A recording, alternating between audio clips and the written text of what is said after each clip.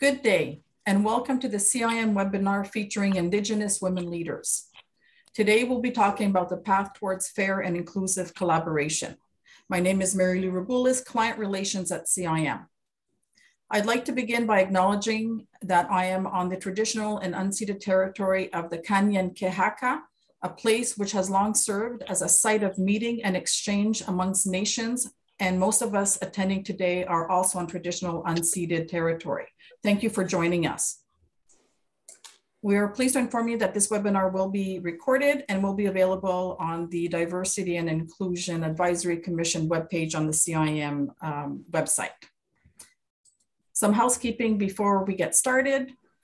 If you joined with your computer audio, make sure you selected the computer audio button on the control panel. If you have any questions during the presentation, please type them into the chat box in the control panel. The questions will be addressed at the end of the session. And now, without further ado, we'd like to present the moderator of this session, Lana Eagle. Lana is a respected Aboriginal relations strategist with extensive experience helping Aboriginal groups build sustainable communities and economies for future generations.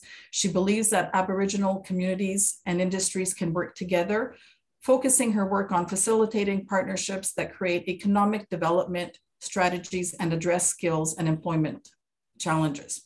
Welcome, Lana. Good morning. Today, one of our speakers is Kari Lentowicz. Kari is a First Nations woman from Peter Ballantine Cree Nations in Northern Saskatchewan. A Jill of all trades, Kari has 20 years of experience in the mining industry and currently runs her own consulting company, and she will talk a little bit about herself in a few moments as well. And our next speaker is Freda Campbell. She's a member of the Tahta Nation belonging to the Dekhama family and is a Crow clan. She's a community relations specialist focusing on capacity development and the engagement of Indigenous workforce. Freda has an EMBA in Indigenous business and leadership from Simon Fraser University and is currently working for Skeena Resources Limited on the SK Creek revitalization project, and she will also be speaking about herself in a few moments as well. Thank you. Thank you, Mary Lou. Well, good morning, everyone. It's good to be in front of you again. Well, it's Monday morning, right? Or is it Tuesday morning? It's Tuesday morning. It gets to be that way sometimes. But I am really happy to be moderating this panel today. And I am calling you today from Campbell River, which is located in the traditional lands of the Tequayaka, the Wewekai, and the Wewekam people. And it is an honor and a privilege to work here every day and to be more or less self-isolated here. I think the world is transitioning back to what it used to be. And I think I'm starting to see that with some of the companies that I work with and some of the communities that I work in. So without further ado, I would like to talk to our guest today. Mary Lou gave us a very elementary introduction into who they are. So maybe I'll start with Kari. I just met Kari a couple of days ago, and she is definitely full of energy as she builds her company, Diamonds in the Rough. And I'd like you, Kari, just to talk a bit about what it is that you do and what your goals are for your company. Okay, so I'd like to acknowledge that I am from Treaty 10 territory in northeastern Saskatchewan, home of the Rocky Cree.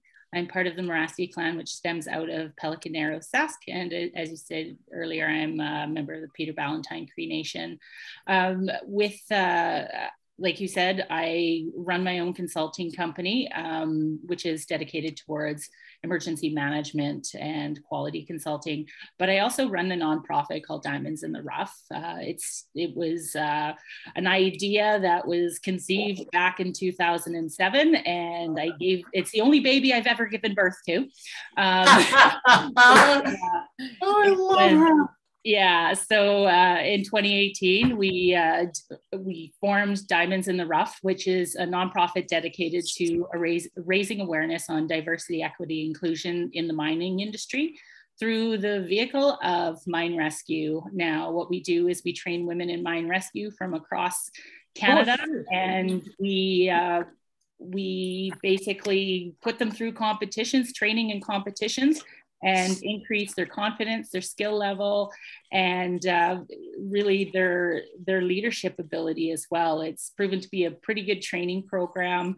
And through the competitions, we showcase what women can do in mine rescue, which is traditionally a very, very big boys club. But we competed in Russia in 2018 and did very well there. We came in 5th in the underground, and out of 25 teams overall, we came in 15th. And the best part about it was at the beginning, we were kind of treated like novelty, but at the end, nobody was embarrassed to be beat by us, and we were seen as very competent people to do the same job. We work smarter, not harder. We train a little differently to work with the strengths that we have, and we really work as a team. And I think we've been able to show what we're capable of. And through that as well, one of the interesting things is out of the 14 countries that participated, it's illegal for women to work in underground in 7 of those countries. And with Russia, we were the first women to actually perform work underground because it's still illegal there as well. So we've got a long way to go in industry with women in those roles, especially the non-traditional roles that are there. And I think we're making progress, but definitely not as fast as I'd like to see it.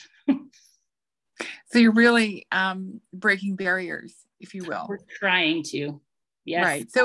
So in that framework, Kari, of breaking barriers and mine rescue and that. So how does equality, diversity, and inclusion, those sort of buzzwords that we use so often today in industry, what does that really mean to you? Well, basically with diversity, we want to see more people in the industry that are minorities from different sexes to different genders, I guess, as well. Different races, different ethnic backgrounds, cultural backgrounds, because it's proven that it really makes the workplace safer, more productive, and increases the bottom line. So why wouldn't a company want to do it? It's better for all of us. And mining is a very much important industry. We can't do anything without it. The technology we're all using today depends on it. A lot of people aren't aware of it. And if we want to keep going within mining, we need to make it a safer industry, because even one injury isn't enough, or is too much. And one death is way too many. So let's make it safer, more productive, and keep this world afloat with what we produce. Great. Thank you, Kari. Good morning, Freda. And where are you joining us today from? Good morning. I'm joining you today from my traditional territory, Tahltan territory, in the community of Dease Lake. Oh, well, it's really good to see you. So Freda has had an interesting career path and now finds herself in the world of mining. And I know you've had previous experience in mining. So maybe just tell our audience a bit about yourself and the work that you do now at Skeena. Okay. I got into mining in 1994, actually, so I've been at it a long time. And I've somewhat specialized in working in my own traditional territory and working towards engaging the Indigenous workforce in mining. I've tried to find different ways to assess skills so employers can see the Indigenous workforce in a different light. I believe the Indigenous workforce is very skilled, especially those from remote communities. And you can't always see that in the resume. So I've done a lot of work in that area. We created On Track. It's a skills inventory that allows the participants to do essential skills tests, which I believe reveals it reveals essential skill levels, and at least you can line up your essential skill levels with the essential skill level profiles in the National Occupation Codes database. So you can literally see if a person is capable of performing the tasks that are required in mining positions. And I've worked at Red Chris and the hydroelectric projects in the territory. And this is my second time working at Eskay Creek. I was there for 14 years the first time.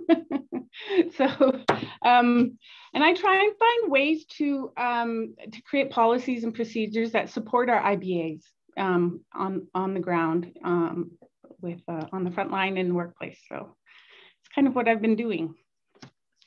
Wow, that sounds really interesting. It's amazing how time goes by.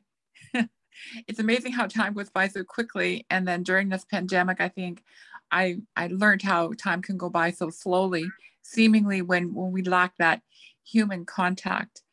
But very, very interesting. So you know that in the workforce, we're using the buzzwords, equity, diversity, and inclusion.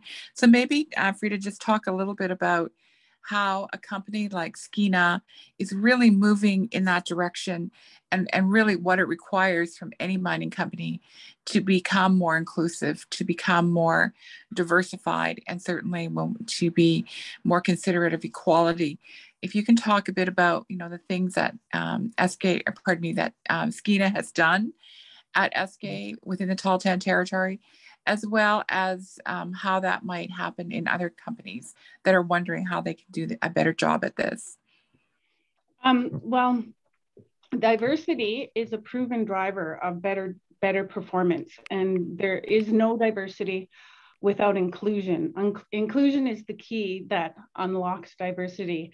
You can hire different groups, different genders, and all those things, but you really need employees to feel included, and that will bring out, when employers feel cared about and included, that creates the arena for innovative decision making, and innovative and creative problem solving. And right now, in the mining industry, with UNDRIP and DRIPA and free informed prior consent, we have never needed more. We really need to be innovative and creative and do some problem solving. I don't think, I've been in the industry since 1994, and I've never seen this where we're at right now. And Skeena is a wonderful company to work for. It's really great to be able to come back to Eskay Creek. The first time I seen a lot of problems. I seen ways we could have done things better, and I get to actually try and do that, which is really exciting. But Skeena really backs up their inclusion in diversity. We have we have surpassed industry averages for percentages. We have 21% Indigenous, and I think the industry average is 9%, and we have 28% female, and I think the industry average is 16%. So Skeena backs that up with actually putting their money where their mouth is and hiring in that fashion. And we are also on site, requiring that anybody in a supervisory position do the be better than a bystander program. So that's being rolled out right now, and I've heard great feedback from the people who are taking it. They've really enjoyed it, and it's had a big impact. We've also required all the employees to do the gender-based analysis plus course, the online course as well. But Eskay Creek is just starting. We won't be going into production until 2025. So we still, we're still growing. We still have a lot of work to do. But it's great to work for a company that really believes in inclusion and diversity, and who is doing the work for trying to implement UNDRIP and trying to implement Tahltan values into mine design. It's really exciting. That sounds exciting.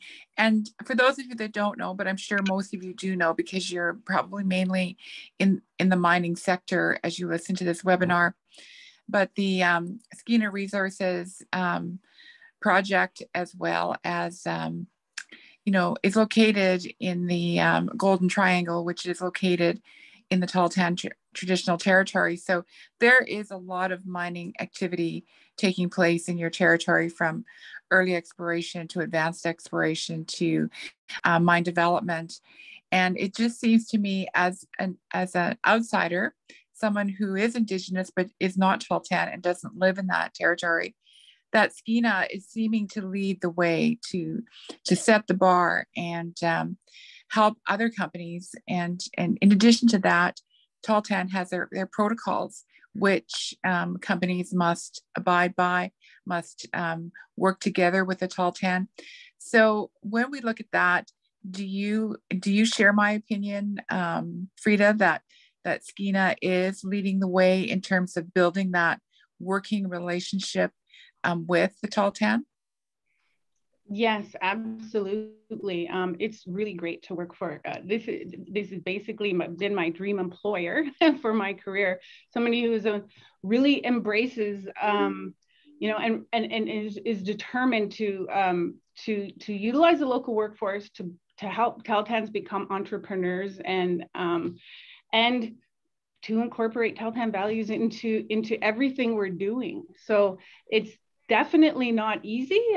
We really have to think outside of the box. I really feel we have a lot of young employees that are on our team, which is really great because we really need that fresh perspective.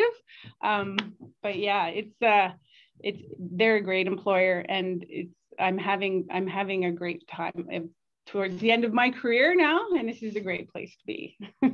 Great. Well, thank you for saying that, Freda. So let's switch it back to Kari and have a little bit, your approach is a little different. You're finding women who are Indigenous to participate in your program from across Canada. So, there might be a few women here in the Tahltan territory that are interested, in Diamonds in the Rough. And I know Diamonds in the Rough is only one segment of what you do. So maybe talk a little bit more about your consultancy and what you bring to a mine. That is maybe I'm wondering, how can we be more inclusive of Indigenous people? We're really not sure how to go about it. Yeah. So like I said, I do work for myself and do all sorts of different consulting jobs across Canada. Actually, I'm working for one Indigenous organization right now where we work on building capacity with fire and life safety programs in Indigenous communities across Canada. There are, 600 and about 660, yeah. Yeah, and it's crazy to think of where we're at with Indigenous communities and their fire and life safety programs.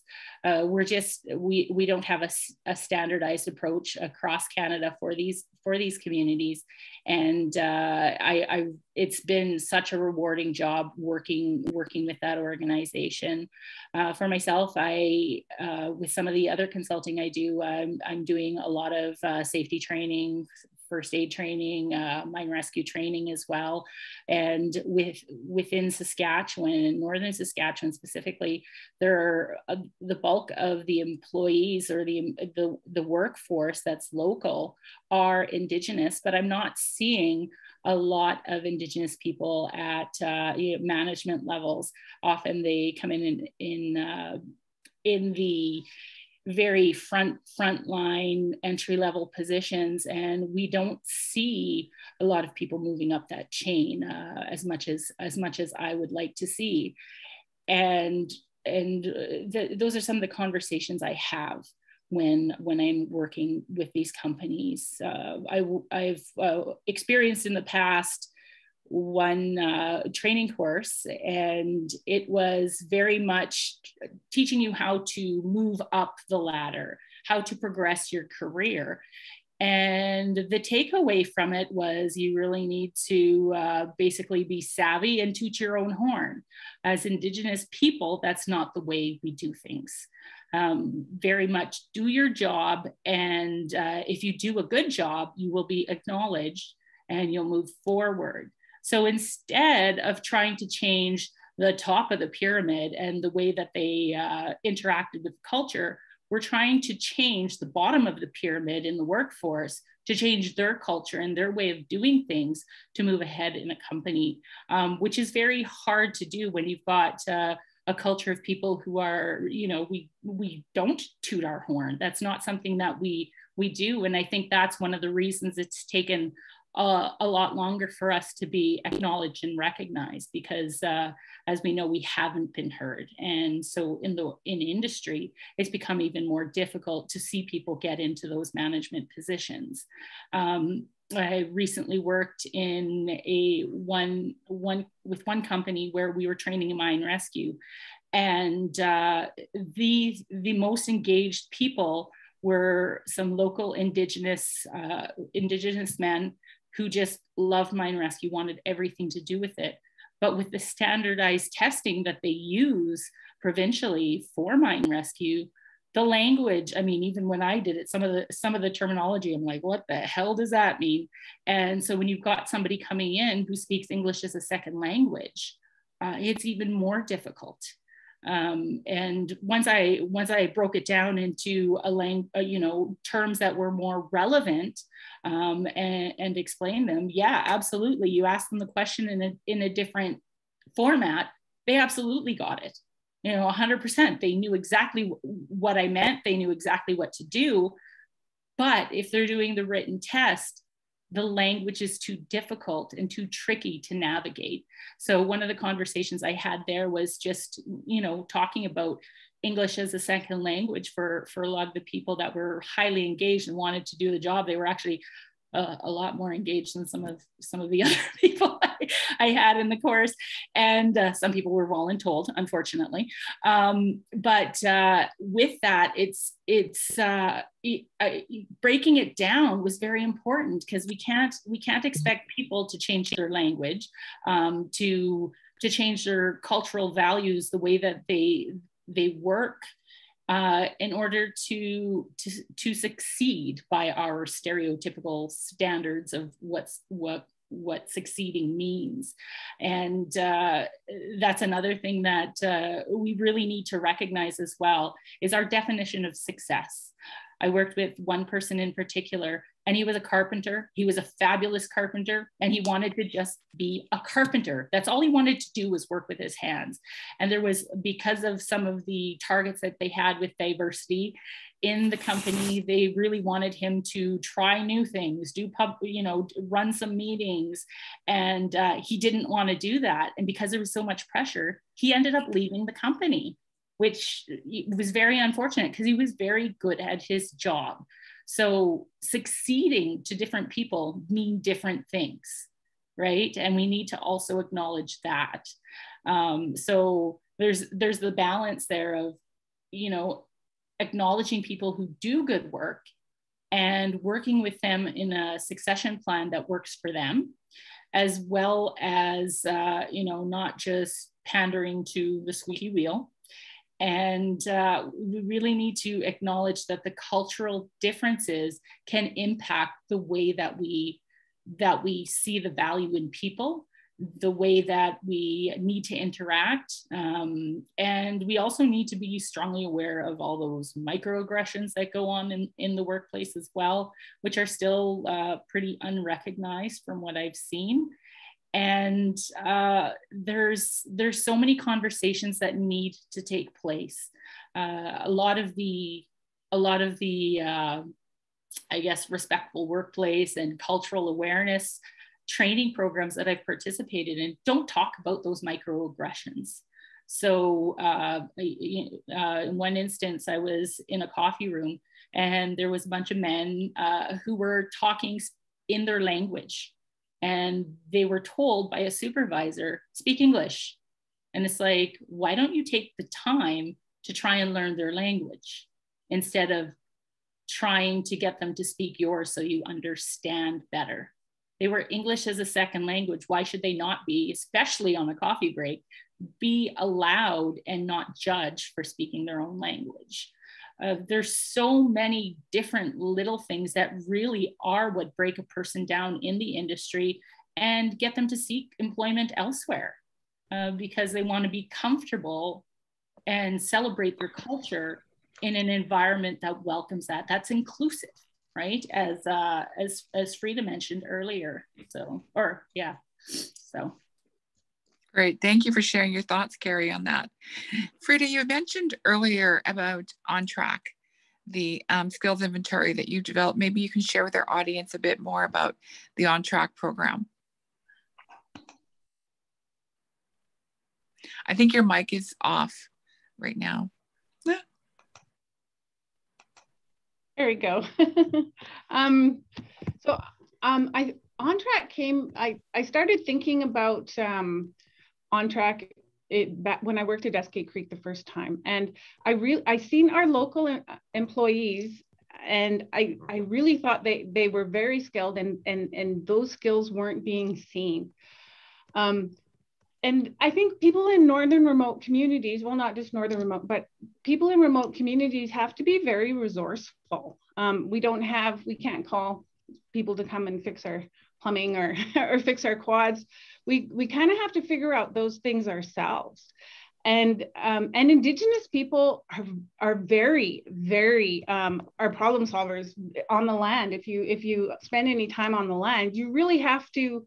You have to be very aware of your surroundings, and you really have to be resourceful when you're trying to do anything, because you don't have any resources to do them with, right? So I really recognize that, and I as a business student, I also seen that hiring the local workforce you would save a lot of travel dollars, right?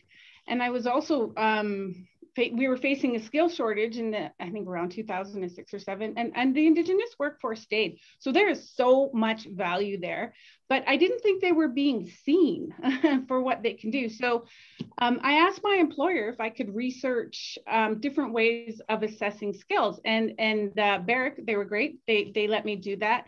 And I found TOWS, Test of Workplace Essential Skills, which kind of assesses it assesses problem-solving skills, but the really great part about it is they have essential skill profiles in the National Occupation Codes database. So you can literally see if someone has the skills, somebody who might not have ever been an underground mine production worker could have the essential skill level, which means he has the skills to perform the tasks in the job. So with some training, you could hire somebody locally and save a lot of money, be safe in a skills shortage, and Indigenous people have a vested interest in a project. Like they will want it to succeed. They will want it to remain in environmental compliance. Like there's a whole lot of reasons that Indigenous people are invested in what goes on in the territory.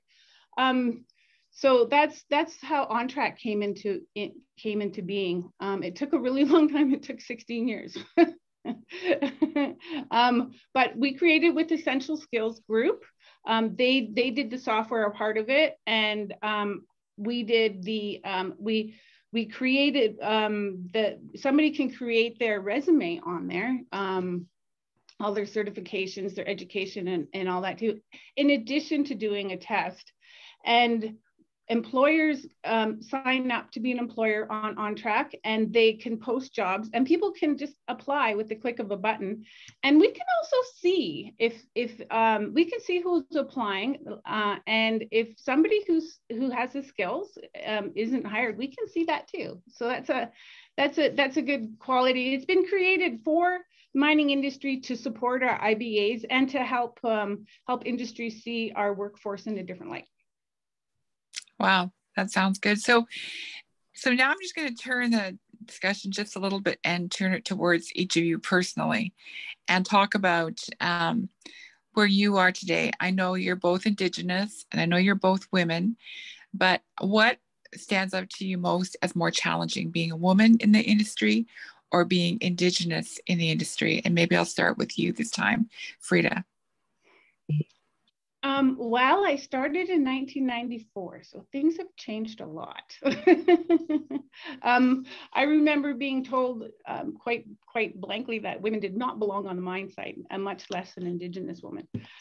So things are much better today than they were back then. Things are improving through my eyes. I also work with some young women that are in the industry now as part of our team, and you know they they see things like they haven't had my experience of seeing things back in the day. And I think I think I really love their perspective, and I love hearing about it, because mine's so different. But yeah, they face different challenges as well. But for me, they're changing and they're improving, and I'm very grateful for that. I get to see the change. Great, thank you, Freda. Kari, what has your experience been, and as an Indigenous person and as a woman? Your microphone's off. I just realized that. Some of the biggest challenges are just recognizing the differences. There's a lot of different characteristics that are innate, but a lot of the things that are, a lot of the gender norms that are out there are things that have been learned over time. And I've often heard, oh, well, women are better at doing that because, it's just natural. Well, not necessarily. There's different, it's acknowledging what the differences are, but also realizing that it's learned. It's learned in our society. So people saying that need to realize that they believe that because it's what they've been exposed to. And we look at the example of when I was graduating from high school, my guidance counselor at the time thought I should be a nurse or a teacher. I graduated at the top of my class and my interest was in science. But that wasn't something that was really fostered. And it was very, a very traditional role for women to be a teacher or a nurse. But in the same aspect, they didn't really acknowledge that, nursing is a great job for men, so is teaching. And really looking at all those different gender norms and the awareness on it really pigeonholes women into positions that they don't necessarily want. I had a conversation not that long ago with some male friends that are in the industry, and they're like, well, women don't want to do that role. I mean, yes, they do. They want to do different roles. One of my friend's daughters, she's 22 years old, or no, 21 actually. And she just became the first underground driller that they've ever had at this one company. Just last week, she got signed off on drilling, which is phenomenal. And she's a very small statured woman. She's, maybe 130 pounds soaking wet, but she can physically do the job. And for people to say, well, they don't want to do that. She's very proud of what she does. She loves what she does. So to say that women don't want to do that, the only reason women don't want to do that is because it's never been fostered as something that they could do. The other challenge is we don't see women in those roles. So it's hard to picture ourselves there. Right. So having those mentors in those roles, we're often, because of the way that we're raised and what we're exposed to environmentally, we're also kind of taught to be competitors instead of allies, because there's only so many seats at the top for women. But really, when we finally break that glass ceiling completely, we're going to have a boardroom filled with women. And it shouldn't make a difference whether it's full of women or men or a combination of both. Who sits at the top should just be the most qualified people.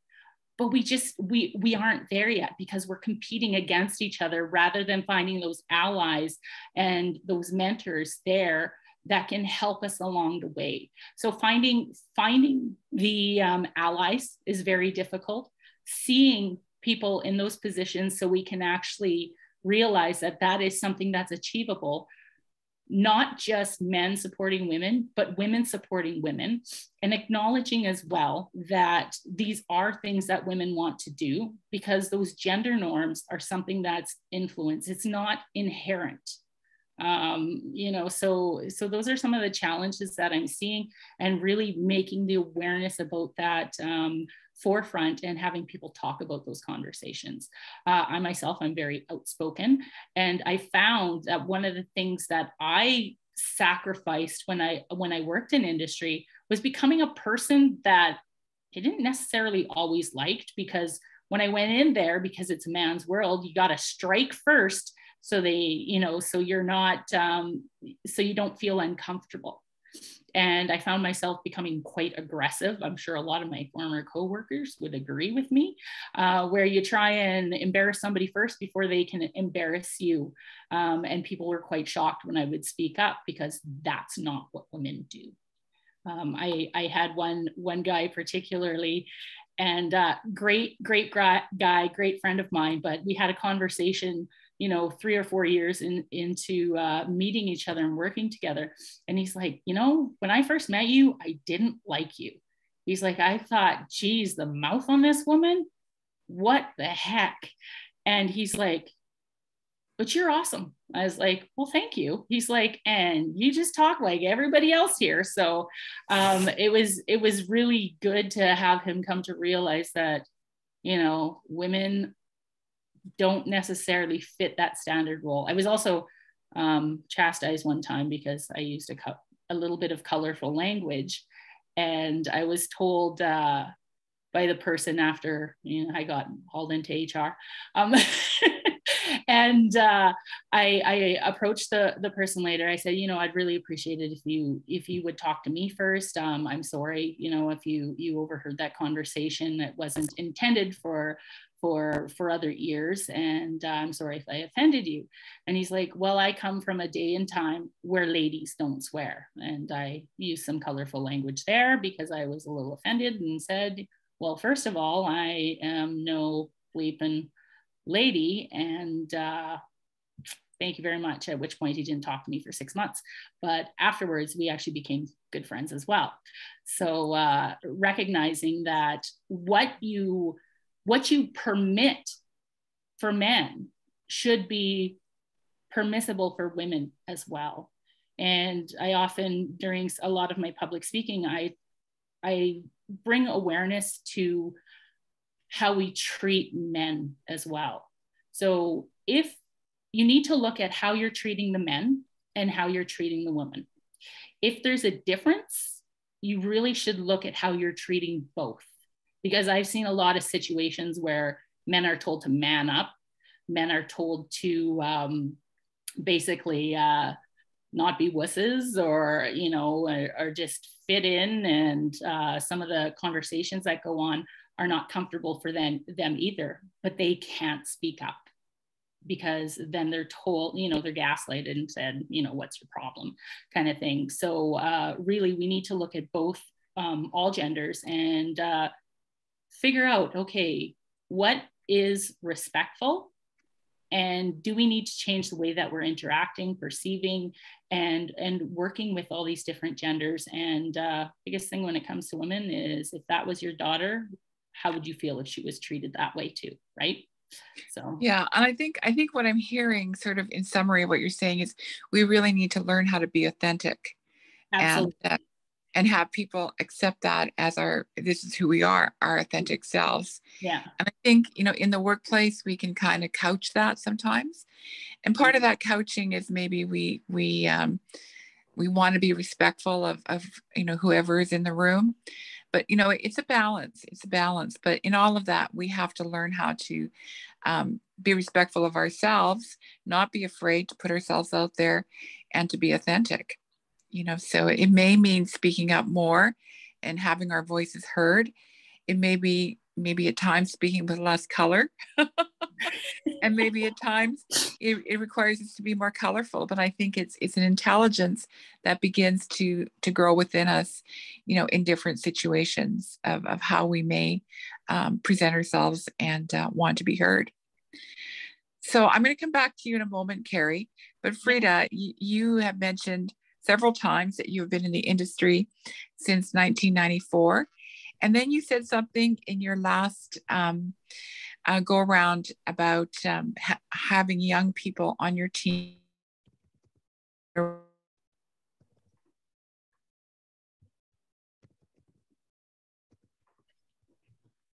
Is it Lana's internet that's a problem, or is it mine? I think it's Lana's. So we'll just give her a few seconds, and she'll come back to us. Sorry about that.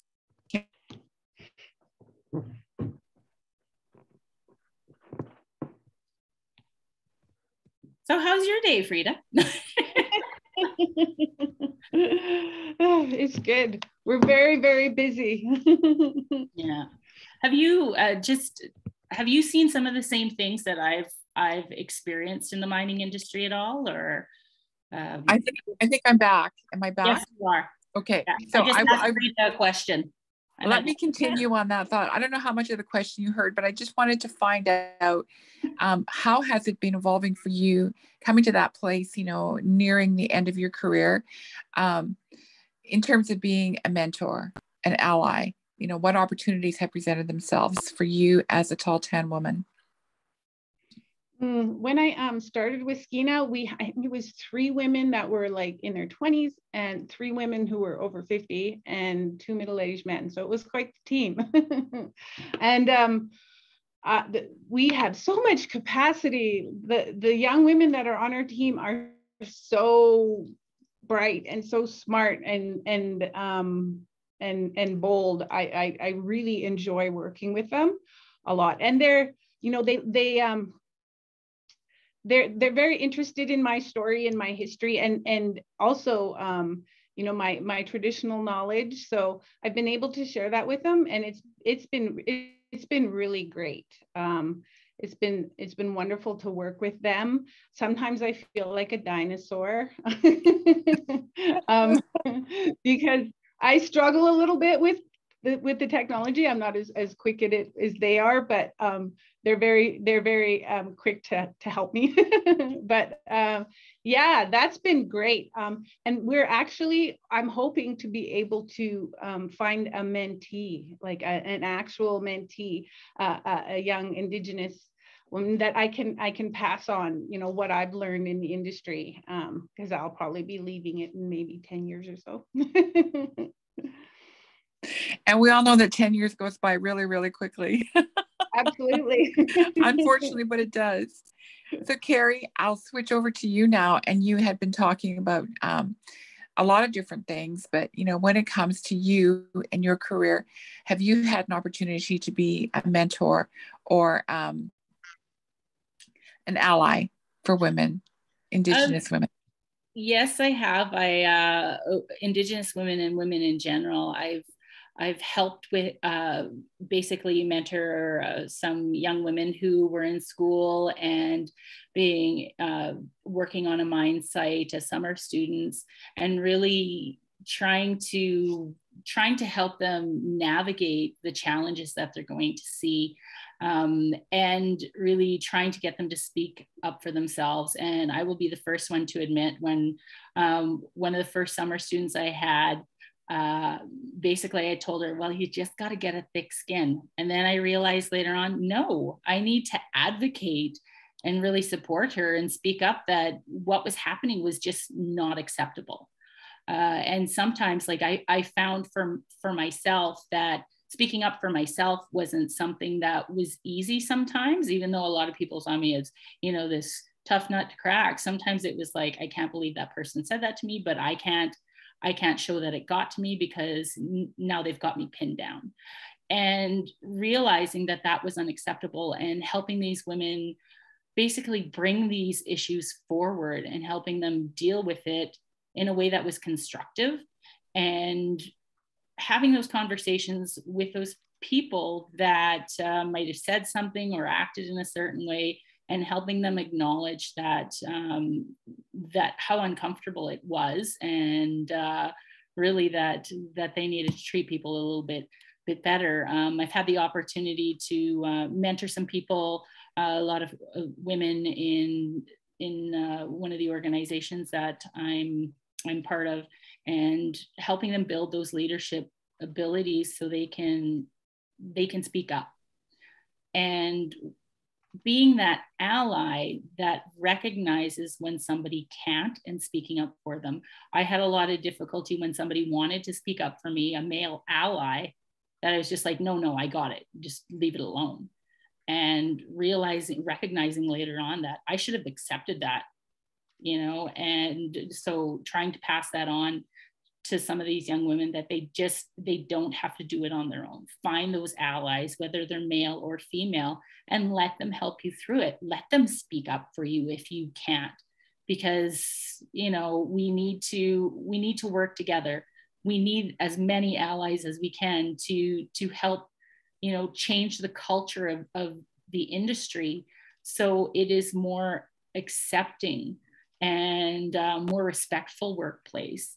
And it's been very rewarding working with a lot of these young women, and also very rewarding working with a lot of the male allies that I've found along the way. I've had the great opportunity to meet a lot of men that were very, very supportive, very much cheerleaders of having women in the industry.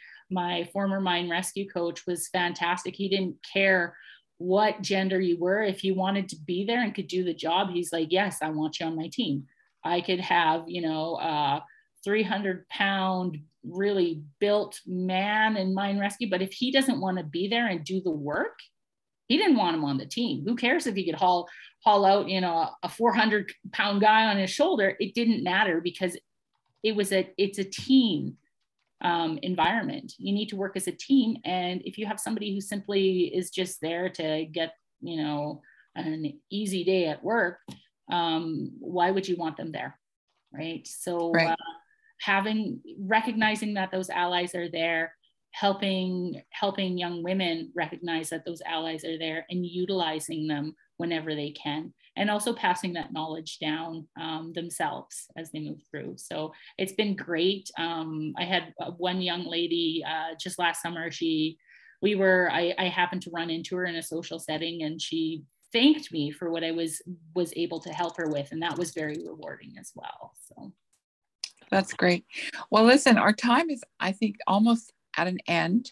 I'm going to turn it over to Mary Lou for questions, but I want you each to give a little soundbite about, you know, if someone asked you, what is diversity and inclusion, to explain it in a way that's very non-technical, but just to help, whether you're a mine executive or an HR person, to better understand from an Indigenous perspective, what is, and I'll put the word equality, but what is equality, diversity, inclusion to you in your own definition? And I'll start with Freda. To me, it's relationship, it's caring, and it is being genuinely interested in another person. The first time we worked at Eskay Creek, it was a very inclusive atmosphere, and it was a very safe place to work. And we all felt heard, and we all felt cared about.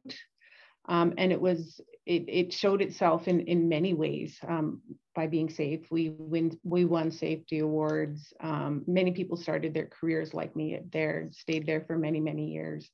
Yeah, it's about relationship. It's relationship and caring. Great, thank you. And what are your thoughts, Kari? Can you repeat the question? Sorry, my mom's phone was going off. I just want you to explain what equity, diversity, and inclusion means to you as an Indigenous woman in mining. Well, diversity, again, we want to see those mentors in those roles that are Indigenous and female. Equity, it's recognizing those subtle differences, like the cultural differences that I explained before, and recognizing that may impact the way that we interact with different people on site. Not being able to toot our own horn is different. So recognizing those cultural differences really goes a long way to, acknowledging a person's strengths and finding out what they want to do and moving them through that succession plan, whatever it may be, not looking at that traditional corporate culture of tooting your own horn in order to get ahead. And when it comes to inclusion, an inclusive environment is not just recognizing that, but having those allies speak out and really look at the way that we train people on inclusive environments, whether it's respectful workplace or cultural awareness sessions, and talking about those microaggressions and how harmful they can be. Because often it's not, I mean, there's outward racism, there's outward sexism that people can acknowledge, but it's those subtle differences, those subtle everyday microaggressions that can really break down a workplace culture and make it very uncomfortable. Everything from infrastructure to action. And I'll just give an example of infrastructure, which was very disheartening. I was working at a site, and they were building a dry for men and for women. And the men had like 400 lockers in it in the plan. And for the women, there was 20 lockers. And I was like, well, why do you have so few lockers and spaces for the women? Well, we'll never have that many women, was the answer. I'm like, well, with that attitude, you won't. So really acknowledging that, looking at, taking things like that gender-based analysis plus program, being able to become self-aware and creating that inclusive environment, and recognizing that if your goal is to have a diverse workforce, look at all aspects, infrastructure, how we talk, how we acknowledge the cultural differences, learning about those cultural differences rather than forcing a corporate culture, traditional culture onto people. Inclusion is so critical to creating that diverse workforce and retaining that diverse workforce. Women don't stay in mining for very long, and a lot of times it's because of those small, subtle differences. So I'd like to see a more inclusive environment so we can get to the diversity that we want to see. And really looking at, for the equity side, is putting those systems in place, whether it's changing languages for testing or whatever, letting people, accommodating those differences. So. Great, thank you, Kari. Mary Lou, you may have some questions for us. I don't see any questions yet, but thank you, everyone. A lot of the attendees did put, expressed their comments on what was being said, and they thought it was, some great feedback there. There's no questions as of yet, but a lot of back and forth and with feedback. Great. Sorry to interrupt. I actually believe there is a question for Freda in the chat. Hi, everyone. I'm Cassandra. I help behind the scenes pulling this together. So thank you, Cassandra. I missed it. Thank you. Oh, no problem. And I guess while I have the floor, I just want to express my thanks to Freda, Kari, and Lana as well for your time this morning and some really insightful comments that you were sharing with us. The question that was posed from Holly to Freda, and she was wondering how long of a process it's been to incorporate and build capacity of local Indigenous members to become part of the workforce to achieve the 21% mark. And had Skeena been doing this for a long time before you became part of their team? And then she shared a comment with her experience working in mining in northern Manitoba and a similar situation that she's experiencing. Hi, Holly. Thank you for the question. It's been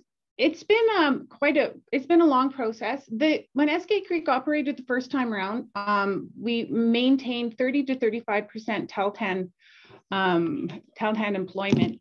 So Tahltans are very familiar with mining, but I think looking at the Indigenous workforce skills differently definitely helps. And that we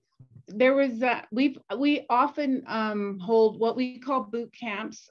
We start, I think the first one was quite a while ago when the transmission line was going through.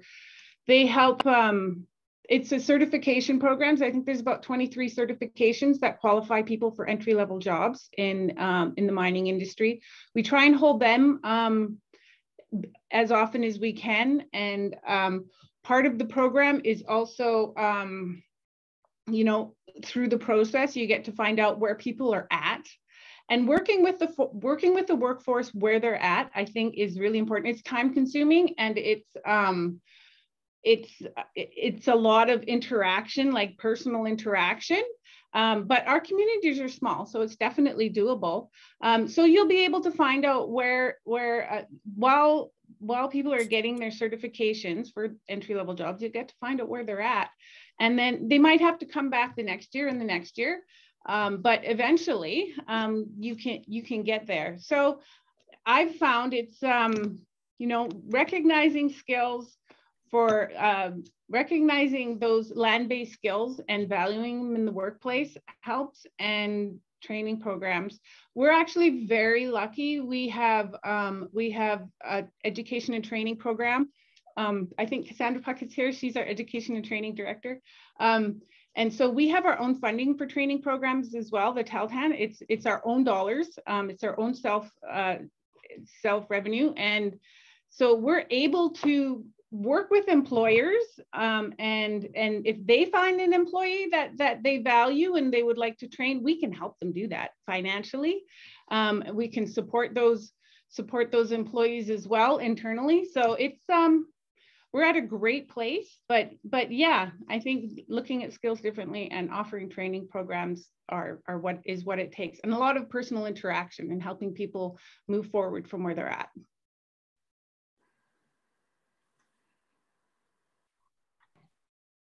Great, Thank you so much.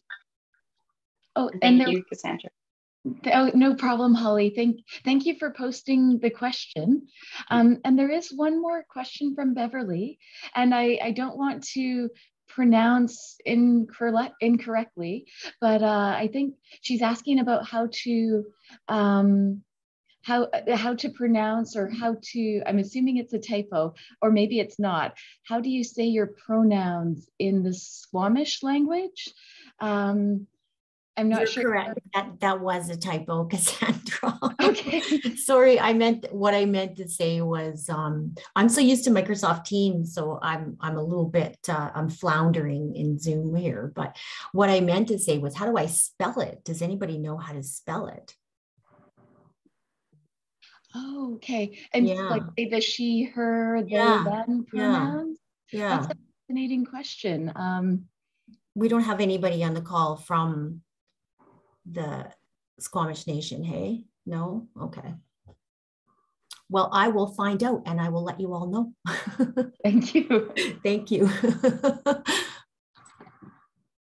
All right. And I don't see any other questions. Certainly some really good comments focusing on the discussion and the path forward. So from myself, on behalf of the CIM, I certainly want to pass on my appreciation and gratitude for everyone's time this morning. Yes, thank Great.